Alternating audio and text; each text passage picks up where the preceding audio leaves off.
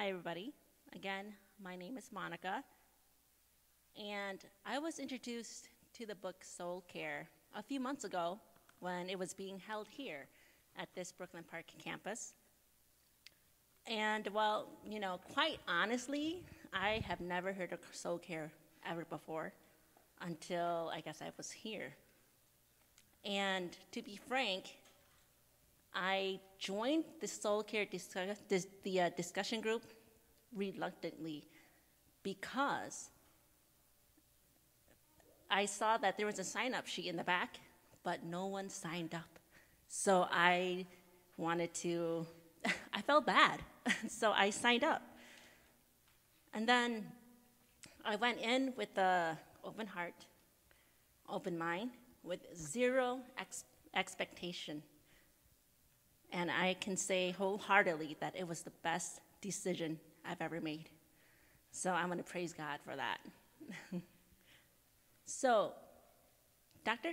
Rob Reimer, on page 2, even he states that soul care principles changed his life, and I agree. It's changing my life as well. And it has kept me grounded, and it has kept me grounded whenever negative emotions started to arise in me.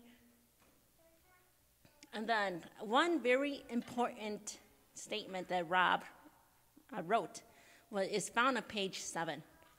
And it says that what you don't know won't hurt you, right? We all have heard of that. What you don't know won't hurt you. But in terms of your soul, what you don't know is already killing you. And so that struck a chord in my heart. But, it makes you wonder, what is it though? I don't have a problem. What is it that can be killing me or killing my soul? What is it that is causing you to feel such negative emotions every once in a while, make you feel negative, make you feel anger or afraid? So the main question is, what is it that is gripping your soul so tightly? And then for me, it gripped my soul so tight that I just couldn't let go. I couldn't be free.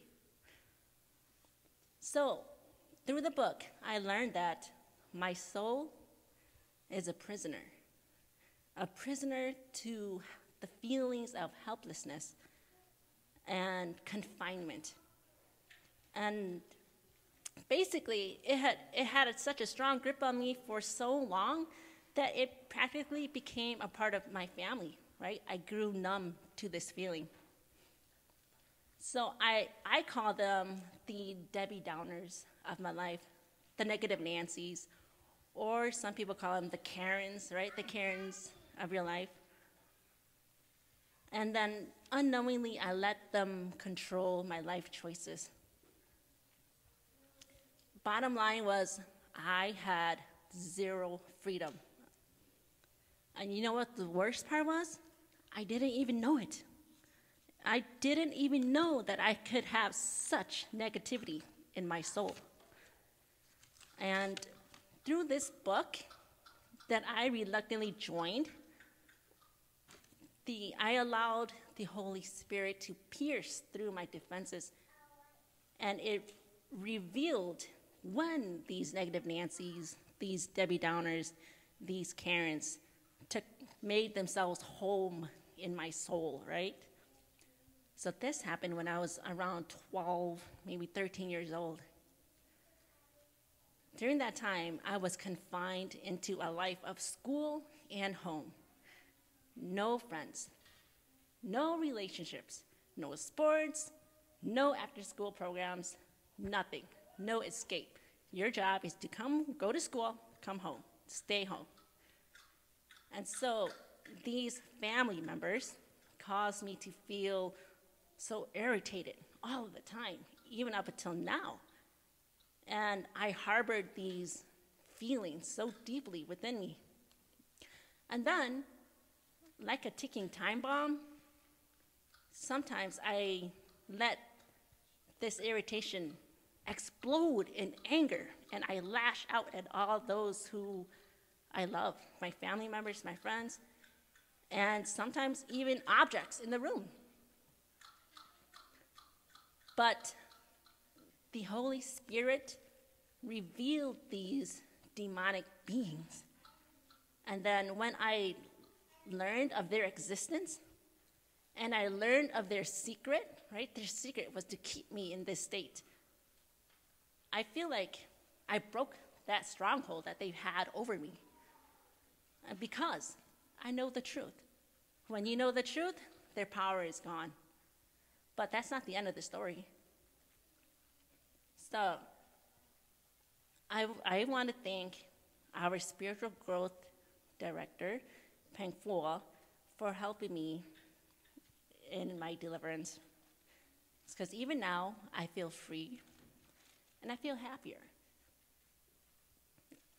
And I said that the battle is not over yet because now that I know of their existence, it has helped me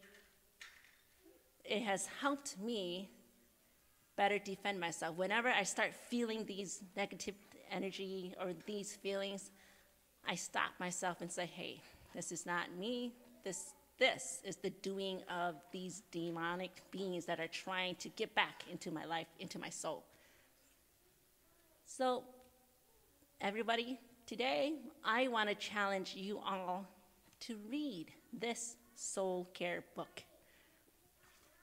It doesn't matter if you are currently going through your own spiritual battle that you know of, or it doesn't matter if you were like me.